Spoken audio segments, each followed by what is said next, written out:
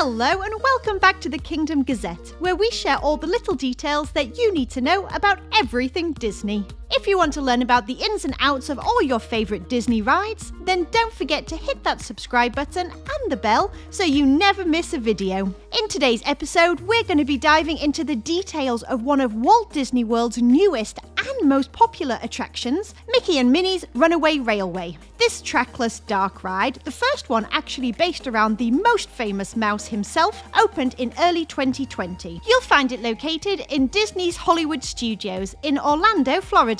It's easy enough to spot once you're in the park itself with just a quick stroll straight down Hollywood Boulevard. That's the main street running straight from the park's entrance all the way down to the iconic Chinese theatre at the end. Speaking of which, that's where you'll find Mickey and Minnie's, in that theatre itself. The closest restrooms are located to the left-hand side of the theatre, as well as multiple snack and refreshment stands, should you need some sustenance before getting in line to meet the Fab Five on their adventure. Stroller parking is also close at hand, and can be found right in front of those restrooms that we just mentioned, as well as dotted around the front of the theatre itself on the main walkway. It's not hard to spot due to plenty of signage, but there is naturally a lot of foot traffic around this spot in the park, so be prepared to weave in and out of a few folks with strollers in tow. There's no height requirement on Mickey and Minnie's, making it a great one to share with the youngest members of the family. And though there's plenty of movement and spinning from the trackless cars, there's no drops, so even the nervous riders should enjoy this one. Speaking of being spun around and doing the conga, wait, what?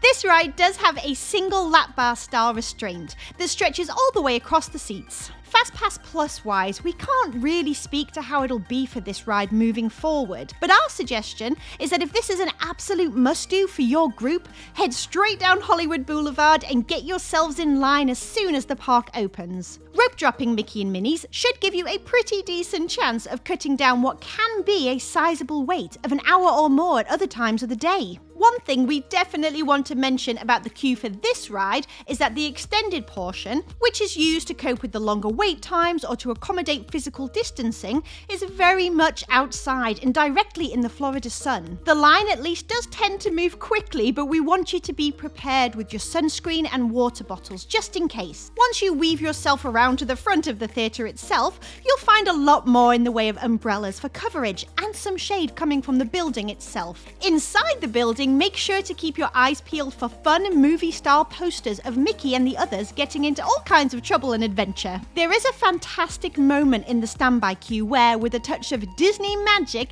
the wall breaks open to reveal a walkway for guests. Sadly though, that effect is not currently being used at the time of recording due to those physical distancing measures. We can't wait until it comes back though, because it always gets a bit of a gasp from Disney guests. Watch out for the details in this queue, and of course on the ride itself. There are so many little touches that you'd swear were hand-drawn and pulled straight from the cartoon world, and they really help to set the scene for all of the Mickey-themed mayhem that lays ahead.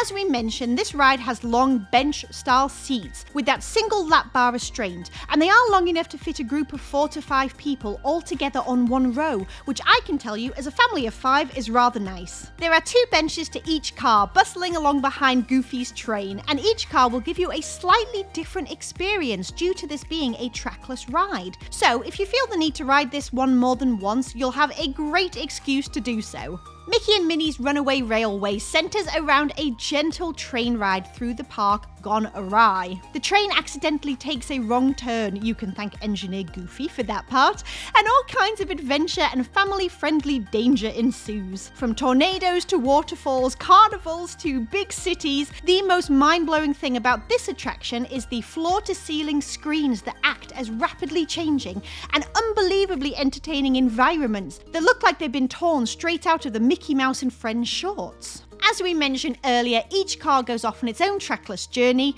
and while you share a room, it's impossible to know exactly which direction or what kind of animated world you'll end up in next. Personally, we enjoy playing Spot Donald throughout the whole ride, as his slapstick-style gags pop up in almost every room and can't help but get us giggling.